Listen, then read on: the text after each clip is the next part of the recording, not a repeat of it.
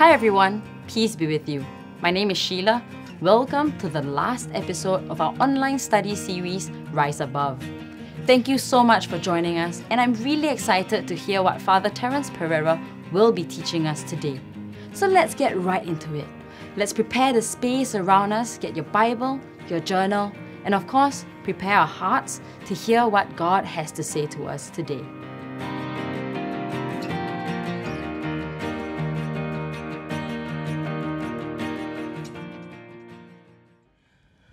Merry Easter to every one of you. Oops, Happy Easter. Really? What does Merry mean? In the Old English, it means blessed. Welcome once again. So who did you connect with after our last session? Who did you Skype with? Who did you call? What was the result? What was the outcome? Did you enjoy that conversation? Did you feel that you brought the Lord to this one person? Did you bring hope to this person? I hope so. Today, as we continue on in our journey of faith during this Easter season, I invite you, sisters and brothers, to consider what has been going on in the past, in the near past. You know, there was a Friday in which the government was going to make an announcement. We knew that the Prime Minister was going to come on to speak about further measures. What happened? He was supposed to speak at 4 o'clock. By 2 o'clock, word got out, the supermarkets were full, plenty of people. Why this hoarding? Why this rush? Anxiety? Fear? What if we run out of food? So this is where, sisters and brothers, we invite you once again to rise above your fear, to rise above self-preservation. Yes, it is important to preserve ourselves. It is important to survive. But I invite you to go further, because this is the Easter season, and we must be the people of the resurrection. We must be people of faith. And let's put our faith into action. So I invite you to take your Bibles, turn to Luke's Gospel. We turn to chapter 10.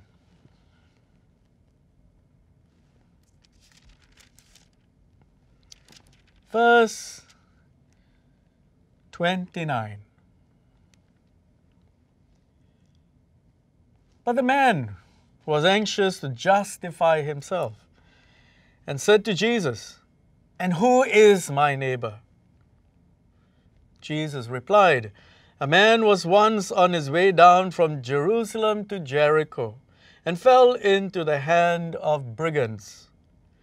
They took all he had, beat him, and then made off, leaving him half dead. Now a priest happened to be traveling down the same road. But when he saw the man, he passed by on the other side.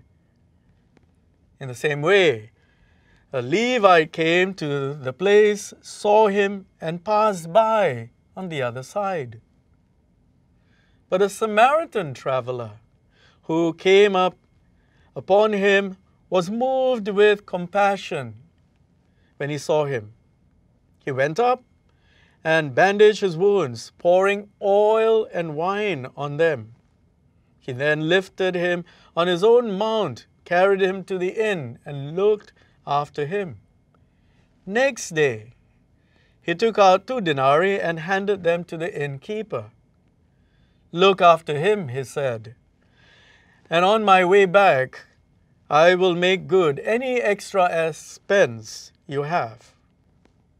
Which of these 3 do you think proved himself a neighbor to the man who fell into the brigand's hand?" "The one who took pity on him," he replied. Jesus said to him, "Go and do the same yourself." And who is my neighbor? If we keep focusing on ourselves, and if we keep looking at what are my needs, if we keep looking at how can I survive, we must remember this, sisters and brothers. There are those who are in a worse position than we are. Yes, our government is looking after the people. Those who are freelancers, the government is looking after them. But did you know, sisters and brothers, there are those who have fallen through the crack. They don't meet the minimum requirement for the government's assistance. What is going to happen to these neighbors of ours? Who is the neighbor? Not the one living in your block or the next block. If we look at the scripture text, the Samaritan and the Jew, they don't get along. They don't even talk to each other. Now, the neighbor cannot be just the person that I know. The neighbor must be the person that I do not know. But I've heard from so and so that this person is in need. We need to rise above ourselves.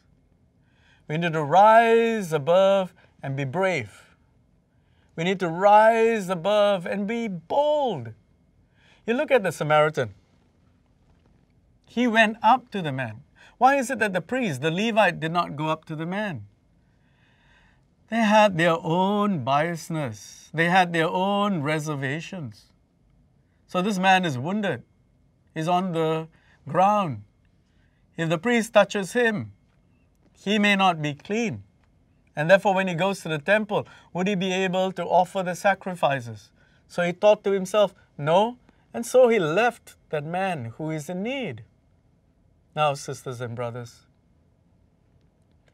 if we all look after ourselves, then that man who was on the road, that man will still be there. So the example I gave, the freelance people, when they run out of money, who is going to help them? Will you be brave enough? Will you be bold enough to step forward, to say, I will look after some of these people. I will try and find out who they are. You see, the Samaritan, when he helped out the Jew, it wasn't that he was going to get paid back by the Jew. The Jew did not know him. The Samaritan would have moved on with his life. It may have taken days before the Jew was able to walk. All the Jew would know is, I am thankful to a man who came to my help. That Jew might not even know that this was a Samaritan who helped him. So would we have that courage to take that bold step that the Samaritan took? And here is Jesus inviting us during the season of Easter and beyond to be that neighbor. So I invite you, sisters and brothers, also to look into the Psalms. If you look at Psalm 23 again, the Lord is always walking with me. And the Lord is always looking after me. So what do I need to fear? Now, after you have hoarded all the food stuff, you've kept everything, and then when the stricter measures are lifted, would you have a whole cupboard of toilet rolls? A whole cupboard of canned food? And then you might be wondering what to do. Now is the time to be bold. Now is the time to act. So I invite you, sisters and brothers, to look beyond your house, beyond your household. Look beyond your friends. Who else can you reach out to? And when you think about who you can reach out to, do not think about whether that person is a Hindu, a Muslim, a Taoist. Look to see he, she is a human being. You reaching out to them, you touching them, is also touching your own heart. Because as you give love, the love in your heart will grow. Now, isn't it true in the commandments? Jesus said, love your neighbor as yourself. So if you have hoarded all these things, should you not also get all these things for your neighbor? I love myself, so I have all this food. So I should also love my neighbor with the same amount of food. And then if you say, I have bought so much that I have no money left. That is not true. You have some money left. Can you give that some money to your neighbor? Can you not buy food for your neighbor? Who is the neighbor? The one staying 5 blocks away, which you know of. Who is the neighbor? That auntie who is staying 3 blocks away, no one has visited. Now, I'm not saying go and visit them. Make a call. Write a note. Let them know that you're thinking about them. So, sisters and brothers, will you be bold enough to find out who is in need and then get food delivered to this person? Will you take that trouble to go that extra mile? The Samaritan did. He didn't just wrap up his wounds, leave him in the inn, and then went off on his way. He said, when I come back, I will pay the extra. So if you can afford to buy $100, $200 worth of food and necessities for yourself, can you not spare some for your neighbor? How much? Leave it to you. But do have a consideration. Do have a thought for your neighbor. And when you do this, you will rise above yourself. You'll truly rise with Jesus Christ. You will truly be living the resurrected life. And when you do this, you will be worshiping the Lord in spirit and in truth. Remember, this is the invitation of Jesus, the call of Jesus, the statement of Jesus in John's Gospel in chapter 4 with the Samaritan woman at the well. You worship what you do not know. The woman said, we worship in this mountain, but you all say it in Jerusalem. Jesus said, you worship what you do not know. And Jesus went on to say, you will worship in spirit and in truth. This, living by the Spirit, living the truth of the gospel, is also worship of the Lord. And if you worship in spirit and in truth, sisters and brothers, when we begin to celebrate the Eucharist at a later stage, you'll be celebrating the Eucharist at a different level. At the Eucharist, Jesus is being given to us by our Father. What do we return to God our Father? Yes, we return Jesus to God our Father, but along with our offering, along with our worship.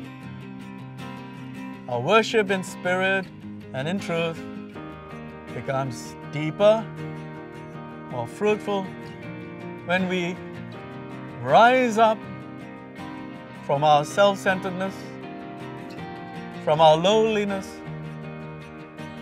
to live in boldness, to worship in spirit and in truth. Thank you so much for tuning in, and we're really happy to have you journey with us for all 4 sessions. Before you log off, remember to head back to the Rise Above Facebook group and post your reflections to the questions that are there. As always, take the chance to connect with a few other people by responding to their comments and maybe even offering to pray for some of them. Yeah, we all know we could do with more prayers in this time. And with that, we have come to the end of our 4-part series. How has it been for you, Sheila? Really exciting actually. I'm really glad with how we as a church managed to rise above our situation and still connect with each other on this platform. We hope you have been blessed by all the sharings. St. Paul encourages us in Scripture, for we are more than conquerors through Christ who loves us. This is the reason for our confidence to be able to say, let us rise above our circumstances, come what may. Amen to that. For those of you who have not done so, do go to our Facebook page, Office for the New Evangelisation, and click the thumbs up button to like us. This will enable you to receive updates for our upcoming programs or whatever sessions that we may have next. Once again, thank you for joining us. Stay safe, Stay hopeful, and remember to share all that you have learned through these sessions with someone else. Thank you, and God bless.